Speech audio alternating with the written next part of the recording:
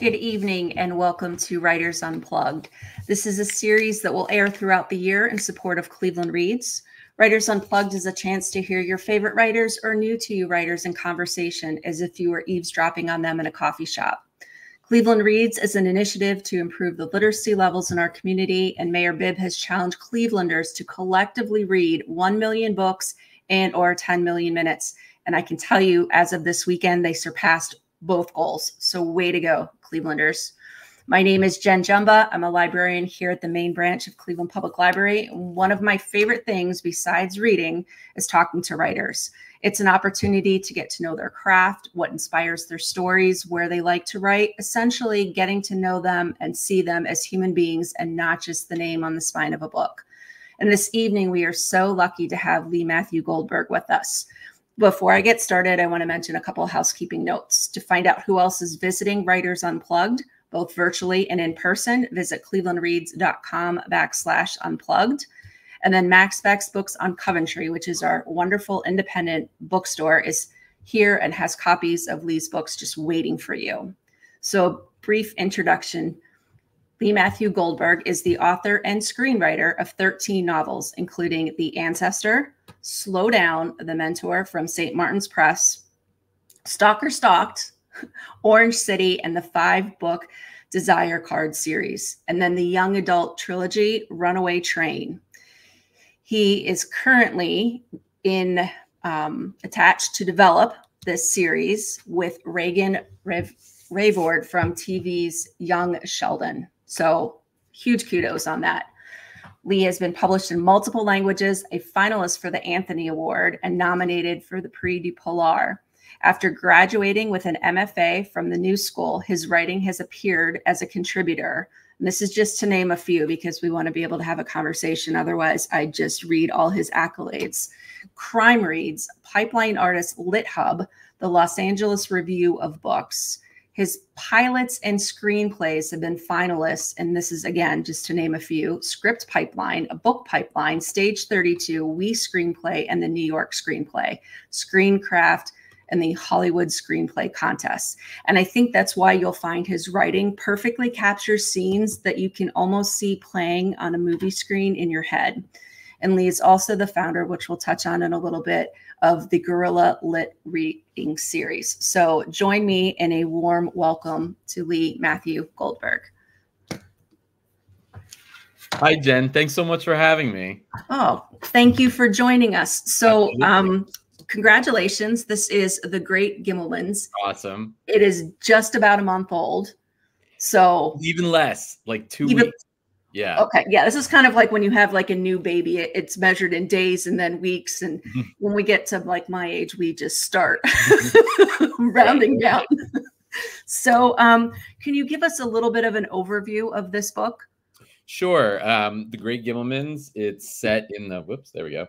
In the 1980s, and it's about a mild-mannered Jewish family of bank robbers. They lose all their money in the stock market, and the only thing that's not repossessed is the family's gas-guzzling RV, and they take off with it and decide to rob banks and become the most notorious bank robbers of their era, until the wheels kind of start falling off the RV. No pun intended, right? Yeah, no pun intended. No pun intended. So I have to just take a couple seconds to talk about a line in the prologue, or a couple lines. Okay. Where you say, writers don't make great parents. We're too devoted to our characters to surrogate children. And crime writers especially. I spend my days conjuring up 50 ways to hide a body, and makes it difficult to find sympathy in wiping away tears when a toe gets stubbed. So immediately it sets the tone for this book in terms of the sense of humor that is interwoven throughout the entire story. Yeah, I mostly write thrillers, and some of my thrillers are a lot more even darker than this one. Yes. This one, I really wanted to ingest as much humor as possible. I mean, it's sad in parts too, and it breaks your heart. But I really hope that people butt Gus laugh from this book when they're reading it. And that was really my intention when I was writing. Yeah, well, I will say that your intention was fulfilled, because there were times where I was literally laughing out loud, and people, kind of reading this here, there, and everywhere, and people are kind of looking at me like, really?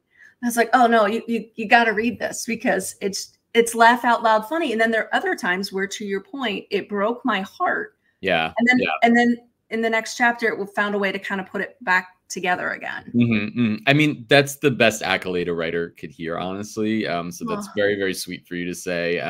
Yeah, I mean, I love reading a book that I'm so invested in that it makes me laugh and cry at the same time. Yes. And, you know, the fact that this book can bring joy to some people right now, that's fantastic. Like, that's all I could ask for with it. And it was a lot of fun to write this one. This was probably one of my that absolutely comes through. Yeah. We were talking a little bit beforehand. Can you talk about when you wrote this? Sure. Yeah. So originally the book was supposed to be set in the 1930s, and it was going to be a very sad, depressing book about the Great Depression and this family who loses all their money in the stock market crash of '29 and then starts robbing banks.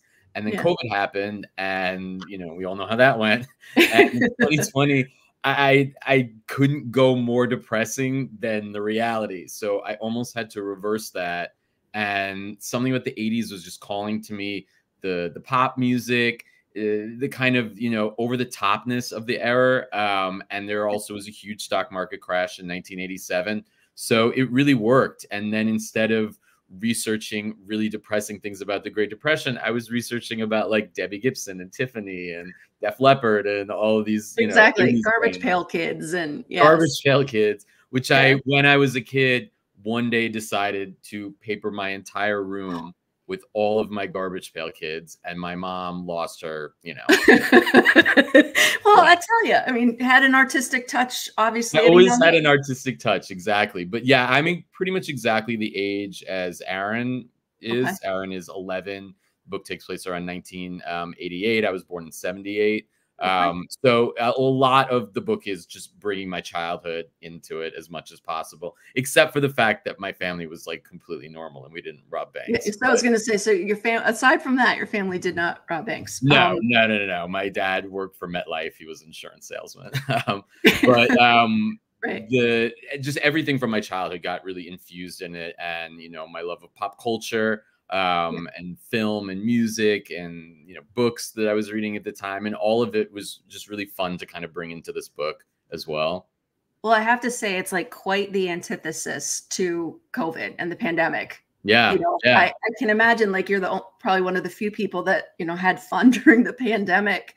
In terms of your research, we're researching, you know, strains and number of cases, and you're researching Tiffany. I mean, I was as well. I live in New York City, so like, you know, we were in the worst of it, and the book really became an escape, honestly. Like, the book kind of saved me during COVID. It kept me sane as much as possible, and it gave me something to wake up and, like, you know, write X amount of words a day. And I write most of my books in Central Park. So once I started leaving my house, like 3 or 4 weeks into it, I just went to Central Park every day and wrote, which is what I normally do. So I was able to keep just, you know, a normal kind of pattern in the midst of everything. And it's weird now because, you know, we're almost 4 years out of it. And that's sometimes how long a book takes to sell and come out.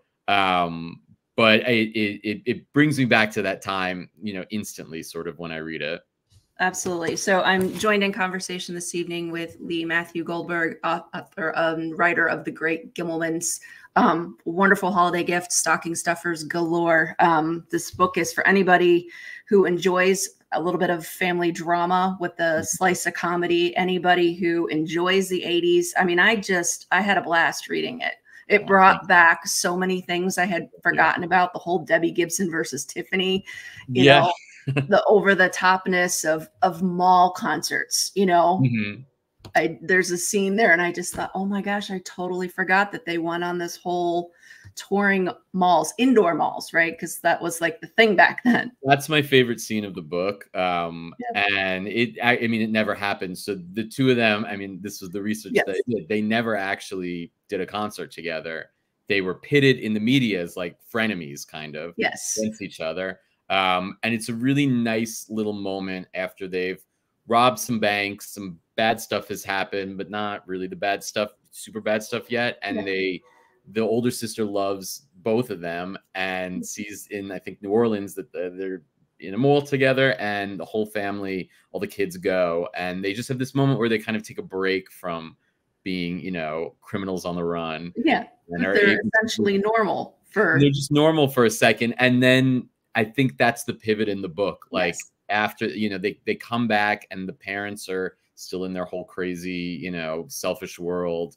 And they look back at that as like the last moment of real sanity before it just, you know, like anybody robbing a bank, it's not going to turn out well. Yeah, I was going to say, this is why people don't get away with it. No, no, no. Although in the 80s, a better chance. Yeah, absolutely. And the fact that it's set in the 80s, like before all the technology and cameras everywhere and cell phones and trackers and, you know, everything else, you know, they did an admirable job, you know, given what they had to work with. Yeah. I mean, they're talented, you know, like they harnessed their powers for good. You know, they could have, you know, ruled the world in some way, shape, or form. But yeah, this book could not have taken place in 2023. They would not have been able to achieve the level of success, if you want to call it that they notoriety, that they did in 1988. You know, DNA was a very new thing, and there's even a scene where they're like, is this an issue? Like, are our fingerprints a problem? And that was an interesting thing research wise to learn. I had no idea that like DNA was never just a normal thing that cops use to get criminals, but in the 80s it was new. It was a brand new technology. Wow, how far we've come. Yeah. You were like, now it's like you even start to think about something and somebody's showing up at your door to be like, immediately, no. I mean, you know, even like they rob a bank, there's cameras on the street, people are filming with their phones. You know, it to all budding bank robbers out there, like, don't do it now. Don't do it now. You'll never make it. You know, this could be the challenge that we throw the gauntlet down. So, but let's hope not.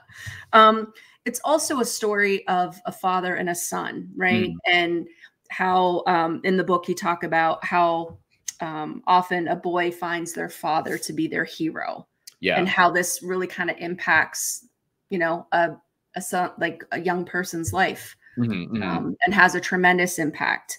Can you talk a little bit about that dynamic? Sure. Yeah. I mean, my dad was an absolute wonderful dad. He passed about 5 years ago. He lived until 91, so he had a very, very full, like, wonderful life. So this is not based on him in any way, shape, or form. But I think I was dealing from his loss because it was pretty new when I wrote it, sort of with that separation and the idea of, you know, the importance of a father-son relationship. And, you know, there's love there between Barry, the father, and Aaron. Aaron definitely sees him as his hero earlier on in the book. It sort of morphs when he starts calling him Barry and not Dad. That's really the indication that things are starting to wake up, that like his dad doesn't always have his best interest. And unfortunately for Barry, money and sort of power, fame, all of that becomes a bigger importance than his own family. He gets swept up in it all. And, you know, he was a stockbroker, so he was used to like the idea of money and risk and all of this stuff. So this just fueled that. And he's a cokehead. So like, you know, there is that. On top of that, and then it leads down to Aaron, and Aaron at 12 is, you know, trying things that he shouldn't try and everything. But I think the book also is really about like forgiveness and, you know, especially, you know, dealing with like the religion aspect and the spirituality aspect. And a big part of Judaism is always about forgiveness. So I'm not going to spoil sort of the end, but the characters, even through all of their pain, and they find a way to kind of come back, I would say, to each other. Yeah, so I'm joined in conversation with I was gonna say the great Matthew Goldberg. Yes, that's true. Also the writer of The Great Gimmelmans, which is, what did you say, like roughly 3 weeks? Yeah, 3 weeks old. Yeah, literally about 3 weeks old. Yeah. So well, tomorrow it'll be 3 weeks. Yeah, it's Tuesday is always pub day, right? Not just for tacos, it's for books. If you're a writer or a librarian, that's how we look at Tuesdays. Yeah, it's always a big day. It's you know, and when a book comes out, there's always the excitement, but it's like a stressful couple weeks when a book comes out too. You know, I had 3 events. Yours is the 4th event this week that I've been doing. So wow, you know, fun, but like you're always hoping that they go really well. You know. Yeah. I can't imagine anybody reading this and not liking it, not enjoying it. And at the same time, you know, picking up the subtle messages in it, along with the sense of humor and the sense of like, yeah, it's a family like of 5 that decide to rob banks in a gas guzzling RV. I mean, why not? no, and I tell you what, it's a fun hand sell in the library to be like, I know exactly what you need to read. Yeah, yeah. I mean, I think the book pitches really well. Like we're kind of pitching it in a Hollywood angle as Little Miss Sunshine meets the Coen Brothers, or Little Miss Sunshine meets Baby Driver. Although Baby Driver, I feel like now doesn't have as much recognition. So kind of going with Little Miss Sunshine meets the Little Miss Sunshine. Yeah, absolutely. Because it's that cast of characters that somehow comes together. So I have to just ask you if you can like introduce us to the characters. So you have Barry, which you know we covered as Aaron's dad. You know, stockbroker, loses his job because of the crash, and then you have Aaron, who's 12, and his older sister. Yeah, his older sister Steph, who's obsessed with boys and pop tunes, and is smarter than she comes off. So she plays dumb kind of very well, but she's really not, and she's very astute. And she's almost a little bit like a pseudo mom in the absence. The mom Judith is there, but she's kind of medicated for a lot of it, for the most part, you know, for better or worse. So there's moments where kind of Steph steps in and becomes you know, big sister but also mom to Aaron. And then there's Jenny, who's the best of all the characters because you don't know what you're gonna get. She's a terror and she tortures animals. Yes, and she doesn't carry a stuffed animal in the traditional stuffed animal sense that we know, right? Can tell everybody who Seymour is. Sure. So Seymour, to get her to stop torturing animals, parents got her a taxidermied opossum. It's a line I never thought I'd hear anybody say. No, kind of to bridge between, you know, a real animal and a stuffed animal. Yes. And Seymour's her best friend. Jenny is somebody who doesn't connect really with anybody. She beats to her own drum completely. She says whatever is on her mind. And she's a psychopath at the same time. In an RV with people robbing banks. In an RV with people robbing banks, but she has a very good shot as well. So, like, you know, there's moments where Jenny comes to the rescue. Right. In the book. And she's a fantastic bank robber at the age of, I think she's like 7 in the book, if I remember correctly. Yeah, 7. Exactly. Who can manufacture tears on command. Manufacture tears on command. And she's probably one of the most favorite characters I've ever created. Like, she's just pure joy to write. Absolutely. She's you know, she's quite fun. There's at one point where she refers to herself as a ghost. Like a lot of times, you know, she just kind of pops in where she's needed. And people kind of suddenly realize she's there, but most of the time they're just kind of unaware of who she is and what she's doing. So yes, to your point, she's great. You know, I mean, she's intended mostly as comic relief in, you know, the best sense, but there's a real sadness about her. And she kind of breaks your heart, I think, you know, more than anybody in the book. And like you said, that's a perfect point. She thinks of herself as a ghost because unless she's going over the top and doing the most out there things, she's not noticed, basically, you know, in this family of other characters that kind of take over. Everybody is like best in show almost in the family. That's exactly right. And so how you put it makes me think of, you know, way back when MTV had The Real World, where you have like 7 strangers picked to live in a house. You know, it's like you got 5 family members picked to rob banks, living in an RV.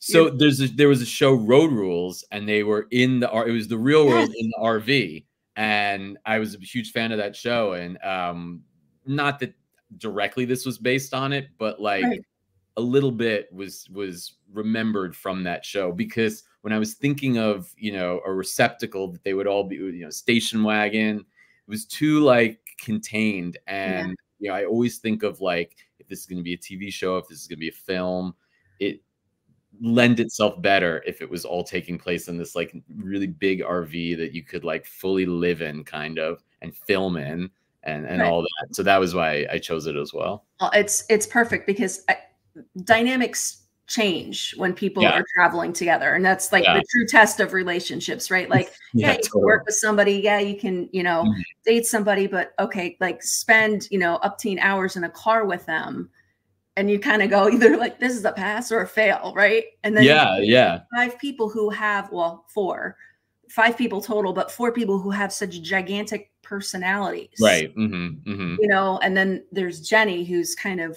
often overlooked, but really shouldn't be. So yeah, I mean, in some ways, especially towards the beginning, like I think the family really unites in a very beautiful way at the beginning, because they were just too busy for each other with life, basically.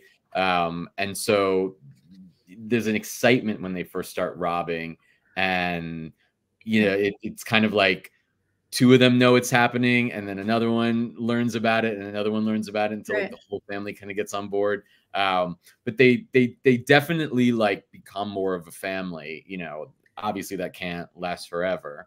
But I think if you would interview each of them, the beginning of the trip would be one of the best times of each of their lives, probably. Oh, absolutely. And it started, and this isn't giving anything away, innocently enough, with the fact that they're in the gas guzzling RV, and they don't know how they're going to continue to pay for gas to drive. Right. Yeah. And so Aaron, who's all of 12, decides, you know what, I'll just rob this convenience store, and as all those things, like, we do sometimes not so great things for the right reasons, it's to help his family survive. Essentially. Right. Where they lose their house, they lose their possessions. They, the opening scenes are about, things being repossessed, and they're just watching their life being carted out by strangers, and thankfully the strangers did not notice the RV tucked in the back behind the woods to know it was there, and gives them some means of escape. Yeah. I think it's actually Jenny who's like, hey, I think we have a really kind of crappy RV. Like, let's use that. Like, let's hop in that. But yeah, I mean, Aaron is very wise beyond his years. He's, like a 40-year-old in a 12-year-old's body, basically. And at first he looks so much up to Barry. So I think he really wants to like impress him. And he hears that they're having, obviously a lot of money issues. They don't even have enough money to get to Florida to visit, their grandma, basically, which is where they were originally headed.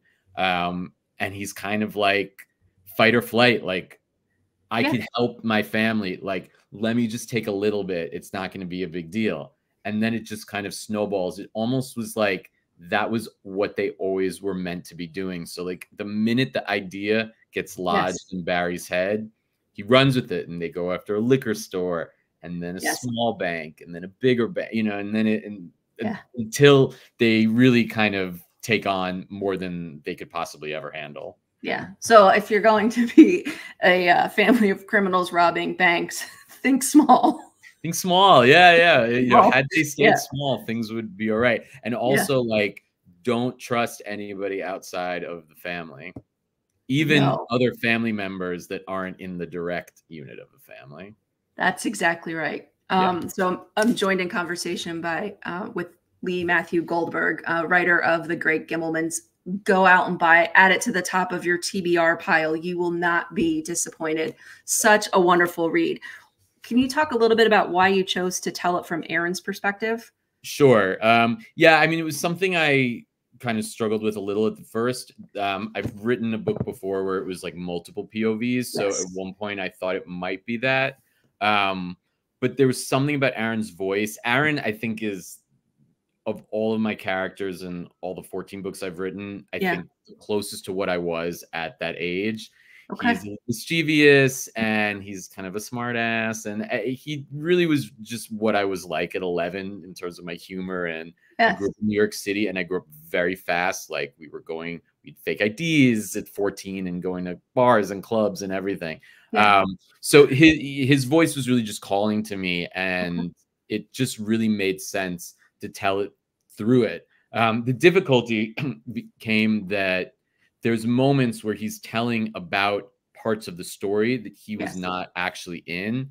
So I always work with a freelance editor, even before I give it to my agent and a book. So an editor that I've worked with for many of my books. And he was like, we still have to somehow make it that he knew about it.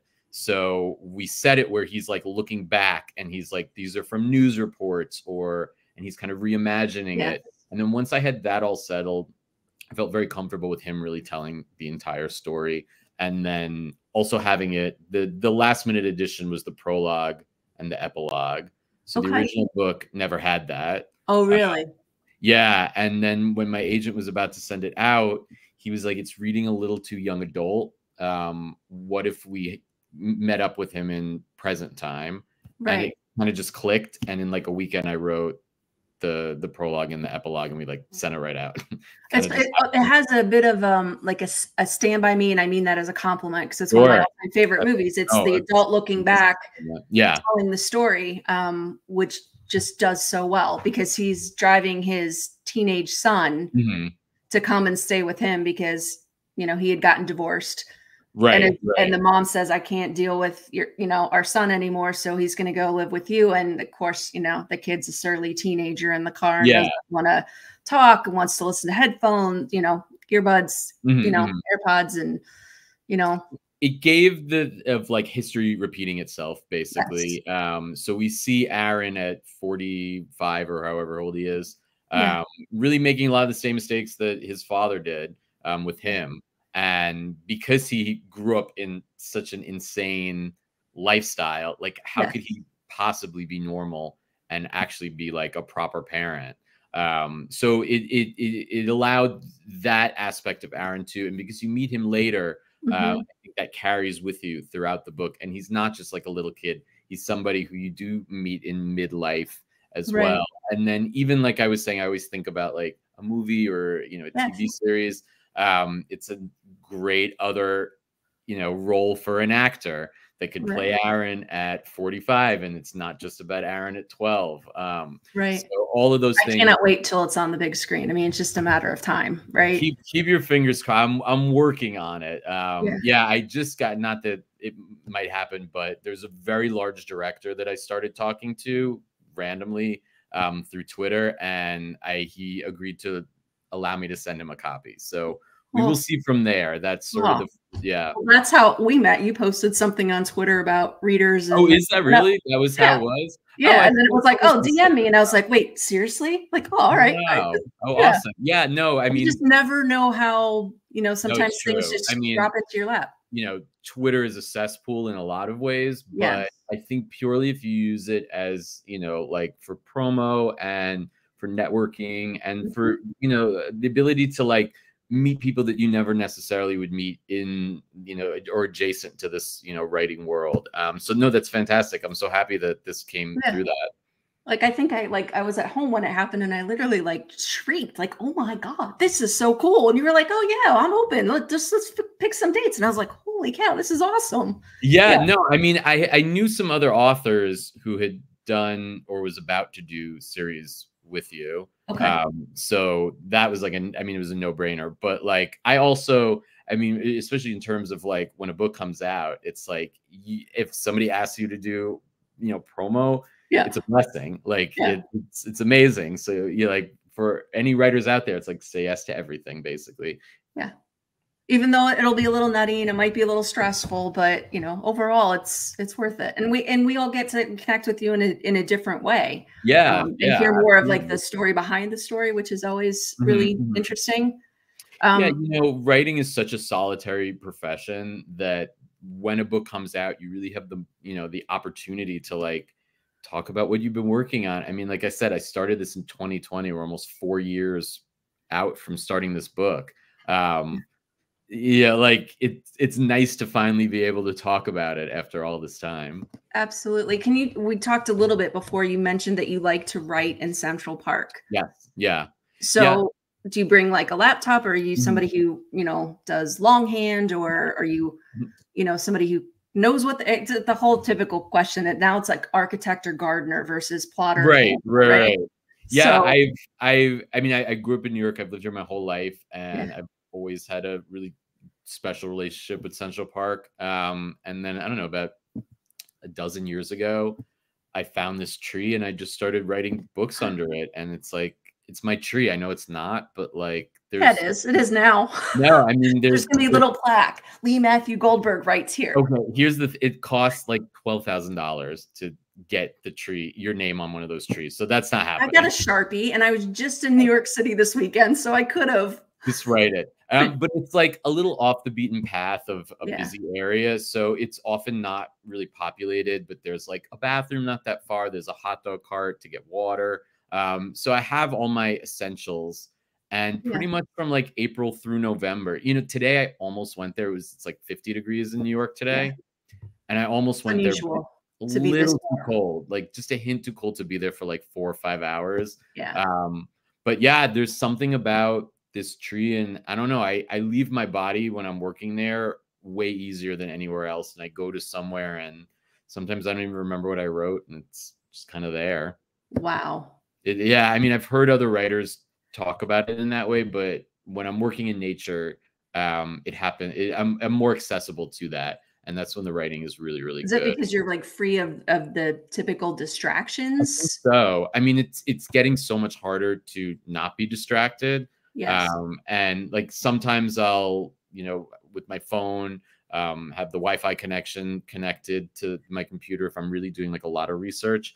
But most of the time I don't. And I kind of just put my phone down for 3 hours and just like write. And usually I'm on average like 5 pages a day when I'm into something. That's So how do you keep it all straight? Because I imagine, I mean, you wrote this like 4 years ago. Yeah. So you've done stuff between now and then. So you have stuff that is probably in the editing process, stuff that is ready to come out, stuff that you're noodling and starting to work on. So how do you keep all of those storylines straight? Yeah, I just have a weird brain like that. I usually have a book marinating while I'm working on another book or like a script or, you know, something like that. So I just finished a new novel. Finally, the book that I wanted to write in the 1930s, I wrote. But it's a very, very dark and depressing book. And it's set in the 1937. And it's about the only Jewish man that starts working for like a burgeoning Madison Avenue advertising firm. And he deals with, you know, kind of slurs and, you know, sides here and there, but he's really moving up in society. So he sticks with it. And then he starts noticing what he thinks is subliminal Nazi messaging in the adverts. And he doesn't know if his mind is being played with or if literally it's run by Nazis. And it kind of taps into like the paranoia of that era and the lightning storm that's about to hit the world. So it was very heavy research this year working on it. And I've just recently finished it. And thank you. And I only have had a few beta readers and my freelance editor. My agent hasn't even read it yet. Like I'm taking it slow with this one. Yeah. Well, that's going to be a fascinating read. Thank you. Thank you. Yeah, I'm really proud of it. And it's called Sublime Evil. And if you say it really fast, it's subliminal. Clever. See, before I became a librarian, I was in marketing and advertising and sales. So like, you know, all the things, the nuances and the colors and the text and how, so this will be an incredible read. So yeah, no, the research was, I mean, there was the very dark research, you know, war and, you know, the rise of Nazism and fascism throughout the world. And also, you know, New York, which I didn't know too much about. But then also really researching like the birth of advertising and all that research was really, really cool and fascinating to do. And we see it a lot in like the Mad Men 50s era, like we're comfortable with that. But advertising really began in 1927 in the city. And, you know, there's really nothing that I've ever seen about like when it began. And they really were just throwing everything at the wall. So it was cool. And I have an idea for a sequel if it goes there, that would be set when it goes there. Yeah, no, that's awesome. Yeah, that's really great. So I'm joined in conversation with Lee Matthew Goldberg, writer of The Great Gimmelmans. Wonderful story. So can we talk a little bit about how the roles are reversed in this book? You know, that the parents aren't really functioning like parents, at least not the parents I had, or sounds like the parents you had growing up. No. It's the opposite of my parents. Yeah, I mean, the parents in some ways become the children become the parents. Parents, you know, they came of age in the 60s and they have this very kind of like hippie free love kind of vibe to them that got stifled when Barry started working as a stockbroker in, you know, corporate 80s kind of America. And once he's kind of free of those, you know, those shackles, he almost forms back into his hippie self and his wife as well. And they're hot messes. I mean, there is no better way to put it. Like, You Right. know, they purely exist in their own little bubble, sometimes to the detriment of the kids where they're not even allowed access to it. Right. And they just get so swept up in this fantasy of, you know, money and excess. And I think that they would even say it was more than that. It was like they lost the adrenaline in their lives, and this was like a direct like Hit. shot of adrenaline that probably saved their marriage. Actually, I don't think they would admit that, but I think Right. things would have not remained great had things continued normally, and that this was just this like ball of excitement that was thrown in their lap. Yeah. And because of that, the kids have to, you know, the kids have to parent, and the parents are on drugs. So like, Yes. you know, they're not always lucid and No. able to do normal functioning things. Right. And the kids have to step in. So they grow up very, very fast, unfortunately. But I think they're all quite mature, you know, for their age going into it even. Absolutely. And I think Aaron is the one who talks a little bit about can't imagine a world without his parents, Yeah. you know, and he talks about wanting to be kind of free of the responsibility of having to parent parents. You know, and at the same time, you know, it doesn't mean he would not have them in his life. It's just he wouldn't have to live with them and experience that I guess selfishness over and over Sure. and over again at the expense of like, are we going to eat today? Or, you know, what are we going to do? Or what about, you know, all these other things that, you know, you're supposed to kind of do as a parent. So it's like, it's not like one switch goes off in Aaron's head, but it's like a slow, like, you know, acceleration of light almost. yes. That more and more he's like, this is not right. And the, you know, the love interest Yes. I was just about to, yeah. Heidi, who kind of Yeah. gets swept up in their world too, who's also a very precocious, wise beyond her years girl of 11 who loves like the Smiths and Depeche Yes. Mode and everything. She's really the one who's like, you need to check your life. Like, this is not going to turn out well. And start writing down everything that your parents do if ever you need to turn on them, basically. So, you know, she's like the little ray of hope that kind of comes in, and then, you know, it gets dashed. Right. But at the same time, and she doesn't have it easy either. No. She's living with her brother and an uncle. The grandfather. Grandfather who her parents died very young. They were in like a horrible car accident when right. he was like a toddler, so she's no memory of them. And her grandfather raised them, but the grandfather is like out to lunch. Like he has a gun collection and he just watches TV all day, you know, so, and drinks. So like, and I'm thinking the People's Court is probably playing, you know. Yeah, the People's Court or like Current Affair, or, you know, Yeah. whatever people were watching in '88. And her older brother, you know, I think he's a good guy, but I don't think he wanted to be saddled with this, like, I have to basically raise my sister. Yeah. Yeah, and he's like, you know, he's a good-looking, kind of popular guy. So he was always doing his own thing, basically. Which winds up happening when he kind of starts robbing the banks with the Gimmelmans, and, you know, Heidi's kind of left in her, you know, prefab trailer that she lives in and kind of stuck in it, you know. So I think they connect in that way. I mean, Aaron grew up very rich, but then loses everything. So they both kind of have nothing when they meet a little bit. And I think they connect over that. Absolutely, they do. So I'm joined in conversation with the great Matthew Goldberg, author of The Great Gimmelmans. So, you know, I guess the thing is that the thing that I noticed in this book is, as human beings, right, no matter the age, no matter the decade in which we're living, is that we all kind of crave somebody's attention. And I think at one point you talk about Aaron kind of craving the attention of his father like a junkie, which is ironic considering, you know, he could have gone down the junkie road as he was experimenting with what was in the glove, you know. Department. His dad is a full addiction because his dad is exciting, and, you know, you never know what you're going to get. And he's the only son. He has two sisters. So there's a different bond between them that, you know, the rest of the family is a little bit left out of, you know, not to the detriment, but just because, you know, a father and son relationship, it's different than a father-daughter relationship or a mother and son relationship. So he's, he's this hero for a while, and especially because, Barry made them a lot of money and he gave him everything he wanted in life, growing up, and they had a huge house in New Jersey. And so he was never want for anything. And it isn't until, like I said, the light starts to go on a little bit more and more and more.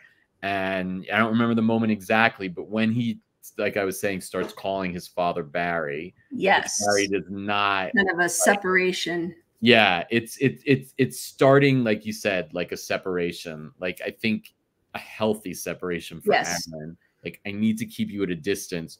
You're really not always dad. So like, for me to call you that, it's almost disrespectful to like dads, basically. Right. And I think it's also like the power dynamic. So the power dynamic starts to shift a little bit too. And that's the power that Aaron has when he calls his father Barry, and Barry doesn't like that. You know, it's like Aaron kind of checks, like, like, I know which button now to push, right? I know which button to push. Exactly.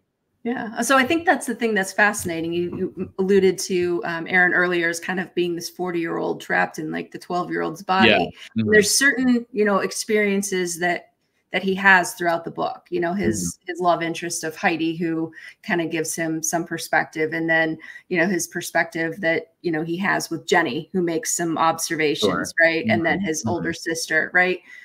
And I just think like, I mean, how much of an old soul this character has to be able to pick up on those things and then start to figure out, not just do the, woe was me, I can't do anything, but all right, what can I do? Yeah, I mean, he's a genius. Like, he's, he, even at the beginning, kind of bills himself that way. Like, school is boring for him because he doesn't have to pay attention. He could do anything. And, he doesn't get good grades because he's bored, but like, he could get A's no problem. So he's definitely somewhat of an old soul, and, like, wise beyond his years.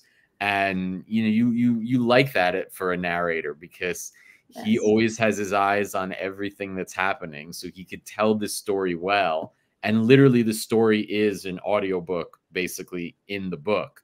You learn from very beginning, he's playing the audiobook version of his life that became a huge bestseller for his son now, as like a warning. So who better than like a genius like Aaron to like write the tale? And again, going back to the Heidi character, she's the one that kind of puts that bug in his ear, like, write this down, tell your story. And he starts kind of, getting journal entries down about everything that happens. Also painting him in the best light, because he's not stupid. So, he paints his parents in the worst light possible. And, not that he should be to blame, but he's also not 100% innocent. No, I mean, none of them are. None of them are. I mean, they all play a role, which is and have a certain gift that they hone in order to make it all work until it possibly the Gimmelmans wouldn't work without one of them. Like, like you said, they're all required to be successful. And I think they wind up, I don't remember the exact figure, but it was like over $1 million in the 80s too, which was so like in today's money, that would be, I don't know, like 3 million now, or like, a good amount more. So, they really were like, almost made to do this in life. It was like life picked this RV and it kind of sent them on this path, basically. And they were powerless to stop it, because once it got started, the energy connected to it, there was no way to get off the RV. Basically. No, I mean, it is as dangerous as it is, and as, illegal as it is, there is some fun to being able to win at that game. There's like a quote, and not wanting to let the other family member down either. I mean, so there's that dynamic too. It's like, well, dude, I can't mess up because, Mom and Barry, and they all have a role to play. And you're right. It wouldn't work without one of them. It's really funny. I've had some people reach out already who obviously their family was not on this level, but like people whose parents are like a little bit of like a con artist, or live like a super party lifestyle, or like people have reached out connecting with the book already, who had these. That's terrific. I mean, that's terrific that that's the upbringing they had, right? Because this is a book, right? But in the sense that it resonated. Like, that it was too much, that like it almost trauma related. Like it brought back too many memories of that kind of, you know, unsteady time in their life. Where I'm like, push on, like, yeah. But you know, take a break, come back tomorrow. Come back tomorrow, you know. But that was not something I expected. You know, that people actually had con artists of, you know, families. And there's a book, The Family Fang, that I had read by Kevin Wilson, and it was made into not an amazing movie with Nicole Kidman, but like a movie. And I loved that book. So like the quirkiness of the family kind of, I was originally inspired by that book. Those are my favorite books to read, is those that have characters that are just a little bit quirky and make it all work. Yeah, I mean, all of Kevin Wilson's books are, you know, lauded for that. Like he's just a genius in terms of comedy and everything. But I also was reading a lot of just like 80s books that I grew up with. I was reading well beyond what I should. So I remember reading like Bright Lights, Big City by Jay McInerney. I think I was like 10 or 11. Like I probably should. But look, growing up in roughly the same era, right? We went right from like, you know, Hardy Boys, Nancy Drew, Judy Blume to adult. You have given, you know, kids and, you know, young adults a gift today with your young adult series, right? The trilogy, right? So I mean, young adult build up to the concept of young adult didn't exist. So once you kind of aged out of like, and I love the Hardy Boys, and Encyclopedia Brown was another one of my favorite. Like solve mysteries and stuff. Absolutely. Yeah, that's what I read all the time as a kid. But then, you know, I hit like 9, 10, and I was like give me more. The formula, right? Yeah. And I went to a great school. I went to like a friend's school, the Quaker schools all over the country, and we just had fantastic teachers, and they always like pushed us ahead of what we should be reading. And my parents really never monitored anything in terms of like movies and everything. Like they were like, you love to write, like take it all in, basically. Oh, that's awesome. Yeah. So like Twin Peaks was like a huge inspiration. I think I was like 11 when I watched that. And I remember reading Bright Lights, Big City, which is about a, you know, drug addicted stockbroker. I think he is probably at like 11 or 12. So like a lot of that kind of commonality with Aaron and came from those books of my youth as well. Yeah. So I'm joined in conversation this evening with the Matthew Goldberg, author of The Great Gimmelmans. You know, it's a story ultimately about family, right? And how tough times, you know, bring us together and sometimes kind of pull us apart. And I'm struck by, you alluded to it earlier, the religion and the spirituality that appears throughout the book. Because there are a couple terms that you use that I wanted to kind of just absolutely. Thank you. Yeah, no, to talk a little bit about, because I had a grandma Bernice, which is really? Yeah, my mom's mom. Yeah. Oh, wow. My mom's mom was Grandma Beatrice, who was nothing like this grandma, but it was a little bit of a nod to her. Yeah, it just same name. I was like, oh, cool. Like, you know, there's a Grandma Byrne in this book. I can get behind this for sure. Yeah. He's a great character. I mean, absolutely. She talks a little bit about the Jewish custom of mitzvah.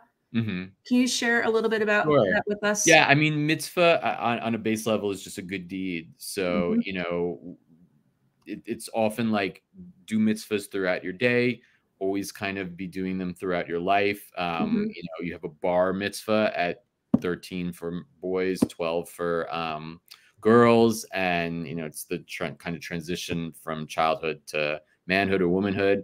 But yeah, mitzvah is really just like doing good deeds and being a good person. And that's, you know, really what it's promoting. And, you know, Grandma Bernice is tough. She doesn't take shit from anybody. Exactly. But she's Orthodox, and she's very, very, you know, strict in her beliefs and her belief system. And then this, you know, roller coaster of a family comes living with her that are the antithesis of mitzvahs and good deeds. Yes. But she's very loyal and loving, I think, in her own way towards the kids, definitely. And her daughter, who she really lost, kind of. Yes. And I think the thing I was struck by is her talking to Aaron about forgiveness. And Yeah. sometimes it's about timing, like, so that it is a genuine forgiveness rather than just a, you know, you have to. Yeah. And I think that's the thing that's interesting, because that's when you would want it, when it's genuine. You don't want somebody to say they're sorry if they don't really mean it, or for somebody to say, I accept your apology. Really, I'm still ticked and, you know, blasting you on social media or whatever. But so I was struck by that too, which I thought was a very thoughtful gesture. Thank you. Thank you. Yeah. I mean, at the core of the book, it's really about forgiveness. You know, that is what I would want people to take. Family, absolutely. But also, you know, a big part of Jewish culture is, you know, to forgive people, even for the worst things that they do, basically. And the book wouldn't work if the family somehow doesn't forgive each other. They go through this horrible, horrible experience, and, you know, horrible things really happen, and it pains, you know, and it could be 20 years, 30 years, but there's still an element of, you know, you're human, and at your core, you still deserve to be forgived. I think it's a good message, you know, in these times. I think we could all benefit from, you know, taking you know, today. like, be empathic and step into other people's shoes, and, you know, understand what they're going through in their life, and, you know, be able to forgive them at some point when you're ready, you know, like you said, not just because you feel like you have to, because you genuinely don't want to carry around that burden of anger and, you know, pain anymore. And there's something very, like, releasing, I think, to forgive people. So yeah, I'm really glad you noticed that, because I think that's the most important aspect of the book. I noticed it, and it made me think of, you know, somebody else that I read, nonfiction wise, but she'll say sometimes people are just doing the best they can, right? We're all doing the best we can. What we do or what we would choose, but sometimes what that person is doing that has, you know, hurt us or offended us, that sometimes they're just doing the best they can. And that has kind of changed how I look at a lot of things. Yeah, because otherwise you carry so much stuff with you, and I'd rather have room for good than you know, it's very easy, I think, you know, us as a writer, we have to be empathetic. You know, we go into other people's shoes all day, basically. All our characters, you know, I had my book, The Mentor, was about a killer. I had to go into his shoes, but he had a past that led up to that, where he was abused and the cycle of abuse continued.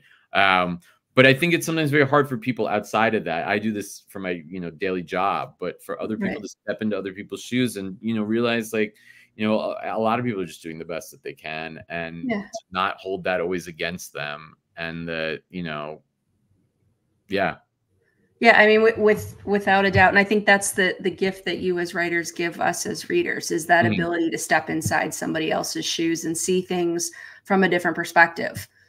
I mean, that help develop that sense of empathy. Like, wow, okay, like, kind of understanding the why somebody does something doesn't necessarily make it better, but sometimes it's a little bit more palatable. That makes sense. I mean, you know, Barry's a perfect example. He's easy to like for some of the book, because he's funny and he's wacky, and you know what you can get, but he's quite hard to like towards the end. But he's human, at his core, and he's fallible. And if somebody's able to admit their fallibility and, you know, apologize for something that they've done wrong to you, and the apology is, you know, sincere, you know, why hold on to it? Like, forgive.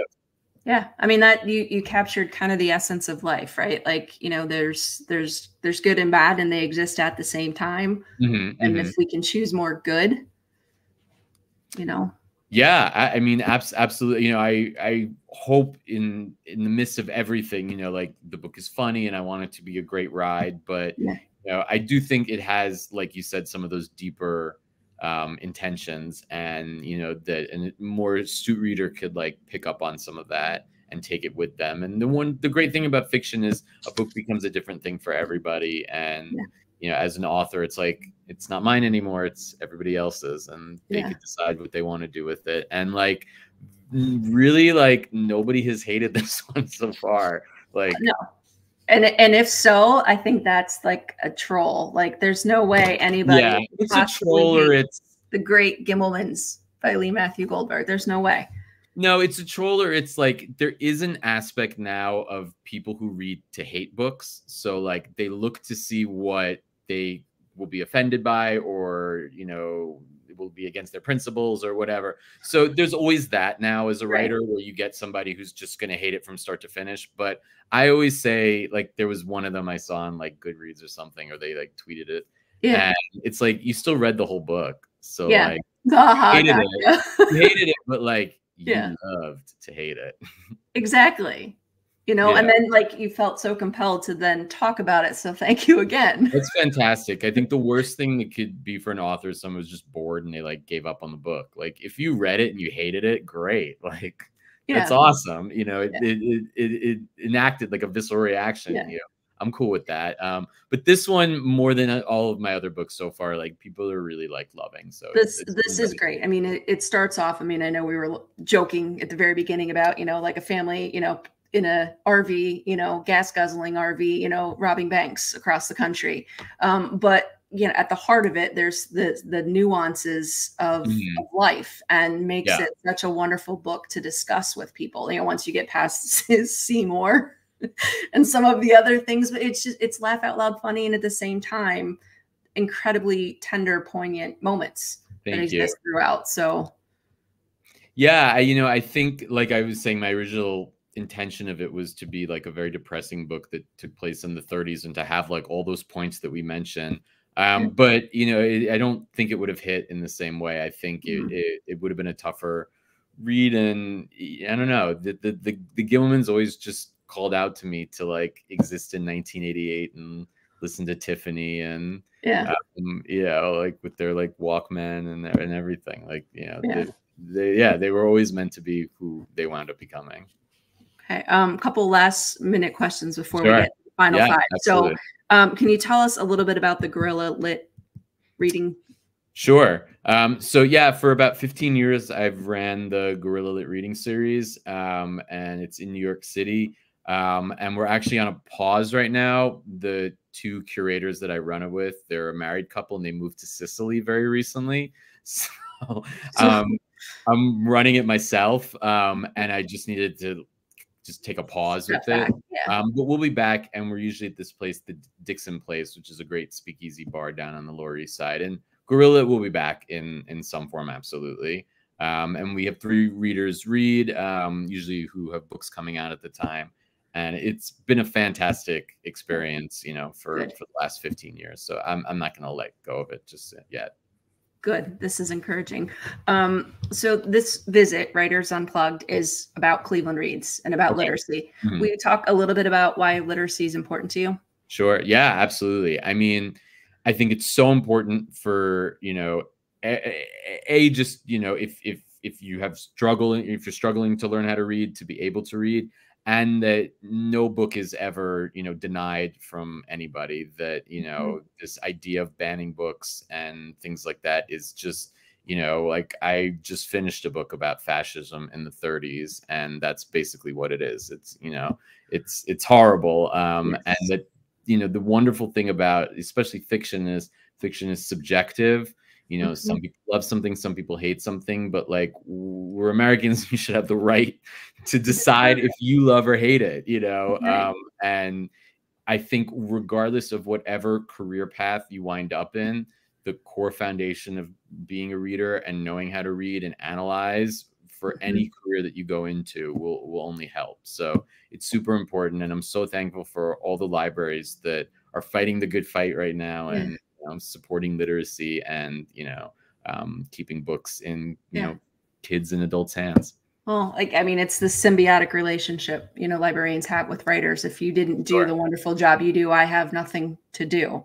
Right. Yeah. Libraries are just fantastic. I mean, like I take out books from my local library all the time.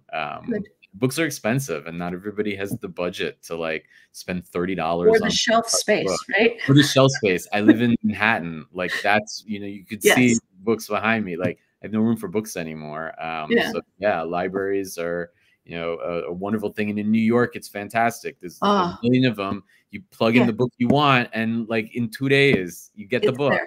whatever Yeah. book you want. Like, Yeah, it's amazing. awesome. I visited the New York Public Library, the research library, right? And I then was just there across the today. street to the relatively new circulating library that Yes, has yeah, they've really redid fabulous. that very nicely. That one was kind of hurting for a while. Yeah, But yeah, I was talking about writing in Central Park in, you yeah, know, nice weather. But in the wintertime, I usually write in the Lion Library, the main library. yeah. So With that ceiling, I mean, how could you that not ceiling, be yeah, impressed? there's this place, Rose, if you're ever in New York City, it's a wonderful visit. You could do like a Yeah, tour, just go on your own. yeah, And it's like walking into the Sistine Chapel. I'm not lying. yeah, It's gorgeous. yeah. And I'm working on now a collection of horror short stories. It's just kind of Mm, like a little aside thing that I'm doing. yeah.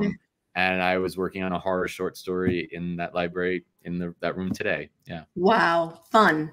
Yeah, I Mhm. was at the Morgan Museum and Library Oh, yeah, I too, live and I on the was block. like, okay, I don't feel so bad about the number of books I have. Then I was like, well, look Yes. at what I Yeah, yeah, have. yeah. I don't Yeah, have the first the edition to Morgan read. Library is fantastic, and it often has really great, like, literary, like, I saw a Babar exhibit there that was Yeah. wonderful, and a Hemingway exhibit, and I think, like, one of the oldest Bibles they have in existence there. Yeah, It's I just mean, a I was just fantastic place. amazed with the collection. I mean, even Yeah. down to the statue of Shakespeare down on the Yeah, lower level. yeah. I could not stop looking at it to think that And it's that was like just a gesture for fun because he knew he liked him. So I'm like, right. oh, yeah, I'll And just it's an whip off this the up. beaten path New York tourist. Like most tourists don't go to it. It's Yeah, not super super well known, but if you love, you know, books and libraries, yeah, and they have like art, you know, there's fantastic art exhibits too. So like, you yeah. know, go to the Morgan.